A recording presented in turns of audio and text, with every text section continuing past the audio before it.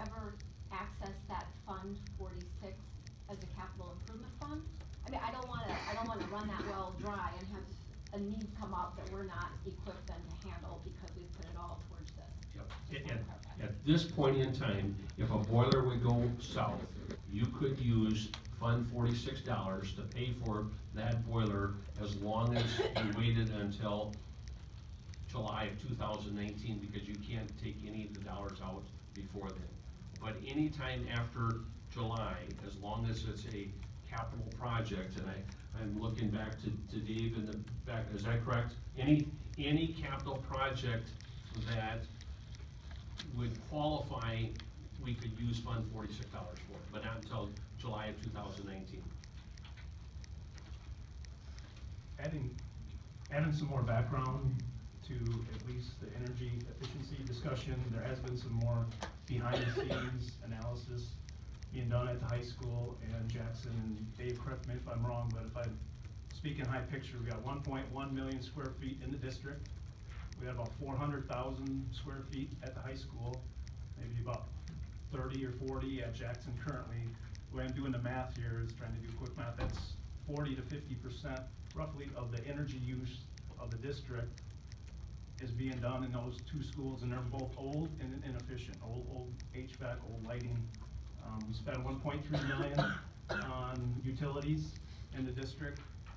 When we say how much could we save by doing even projects like this we're talking about at the high school and Jackson, we could possibly save 20% of maybe energy, and I know Dave is researching that with some energy service corporations. So it could be used to maybe help pay for a boiler, or at least used to offset some of our costs. So I commend Dave and the staff at doing some research on that, and they have been working hard to try to get the best use out of our facility.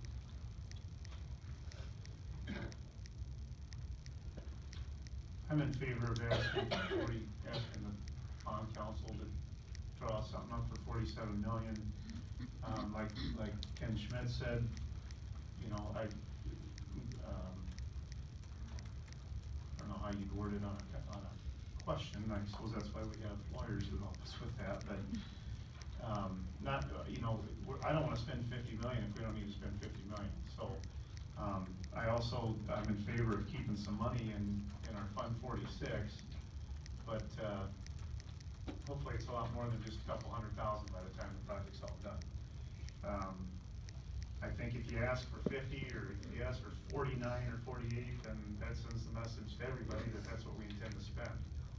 And I think going at 47, that shows that, you know, we've taken into account our savings account, Fund 46, and yet still don't even want to have to spend that much. So.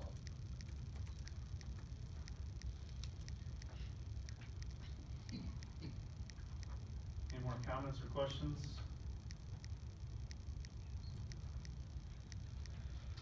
I move to authorize district administration to have bond council draft an official resolution for a $47 million referendum for the April 2, 2019 election ballot. Second. Any further discussion or questions? One thing I will add is our policy 615 will certainly come into play at our next board meeting, and I'll just take the time to read the 3 or 4 points on here. Number 1 is that the total principal dollar amount of the borrowing, which is typically done through the issuance of long-term bonds over its entire term, be made presented to the board for approval and made available to the public upon request. So that would happen next board meeting as we're discussing potential referendum. Is the total principal dollar amount of the borrowing. The next one is the total dollar amount of interest expense over the borrowing, which obviously will be, I mean, that's, when you're talking interest, you're talking estimates, because you don't know when you're going to borrow money, how much you're going to borrow, or what interest rate you're going to get. But our policy does talk about how that be presented to the board, and the total dollar amount of the referendum, including all principal, interest, and any other items. And then the 4th is all major assumptions and factors used to arrive at those dollar figures. So that's a policy that I know that we followed to a T last fall when we were considering this, and I certainly expect we follow it to a T this go around as well, so. But I think this policy certainly comes into play in our January meeting when we're talking about the question. Any other comments, questions on this? All in favor, please signify by saying aye. Aye. Any opposed? Motion carries. Thank you.